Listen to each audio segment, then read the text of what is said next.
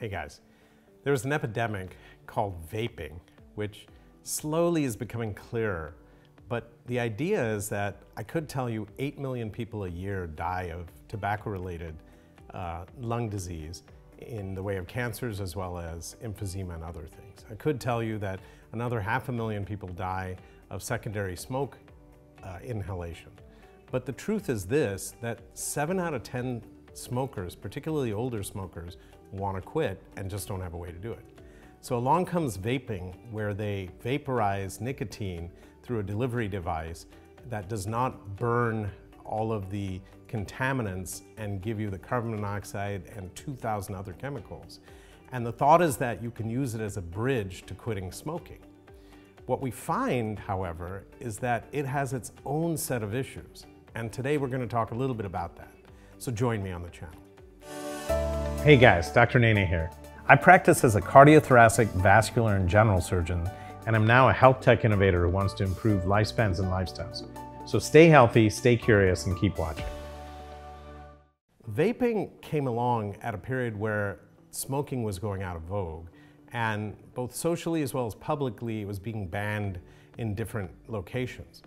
We know what smoking can cause and what tobacco can cause, and I've talked about that in a different episode about lung cancer, so you can refer back to that. And in truth, 7 out of 10 people who smoke have wanted to quit at one time or another, but have found it incredibly difficult. In my own patient pool of heart surgery patients, we often had 50% of them coming to me with smoking as an independent risk factor for heart disease. And we were successful in 90% of them in helping them quit through different means.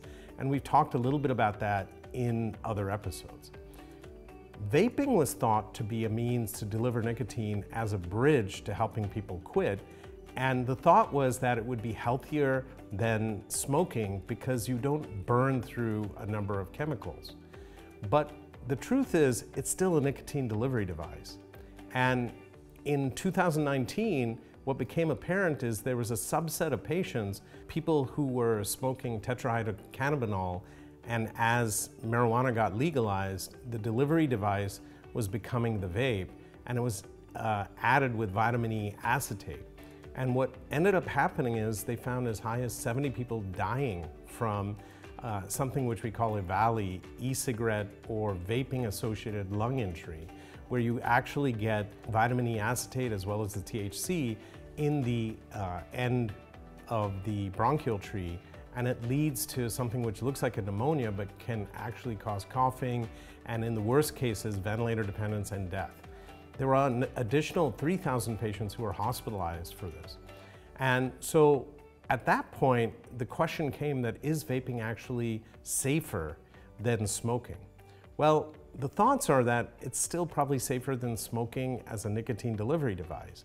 But the real question then became that a lot of the vape-related marketing material appealed to youngsters because it added flavors like bubblegum, cherry, strawberry, and other things, and made the whole product a nicotine delivery device, which was almost like having a candy.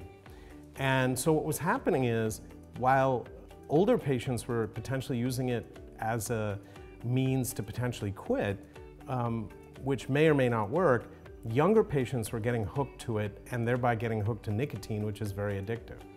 As a result of that, both in the US as well as in India in 2019 and 20, in India in particular, all e-cigarettes were banned. And the thought was that the risk to the public was higher, particularly for kids, and we didn't know if the materials which were given in the actual vaping units were from the manufacturers and whatnot, leading to all kinds of lung complications. I'll agree that the lung complications are fairly limited, but I think the idea is that because kids were getting addicted, they stopped it. The same thing happened in the US, where the government basically came out hard and fined the companies selling these vapes and actually banned all flavored vapes. Now, let's ask some hard questions, right? Is vaping safer than smoking? Smoking generates up to 7,000 different cross-contaminants, the least of which being carbon monoxide, tar, nicotine, all of the other stuff. And in addition to harming the smoker's lungs, also has a byproduct of harming people around that person.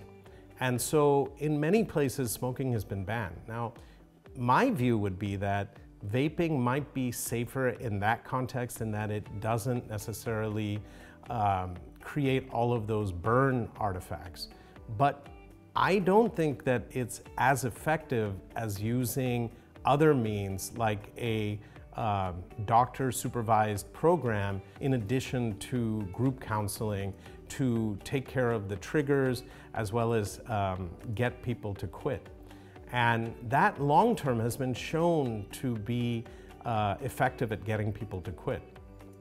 So the summary is this: is vaping safer than smoking? Perhaps. Is it the right means to get people to quit? No, there's way better ways. And will it be shown over time to have its own set of complications? Yes, as shown in the case of THC and vitamin E acetate. So in short, my view would be that if you really want to quit smoking, I'll help you. I will be there for you, as will all of your doctors. And there are many reasons to quit, but vaping as a means to kind of just deliver the nicotine, well, look, you could chew gum and do all of that other stuff. Nicotine has its own issues, increases blood pressure, can precipitate heart disease if you already have blockages, and can cause other issues. And so if you can avoid it, it's better. And there'll be arguments both ways. But anyway, I'm not doing a public service address, nor am I preaching to you guys. I'm just giving you the facts. The decisions lie with you guys ultimately, and I will always be there for you.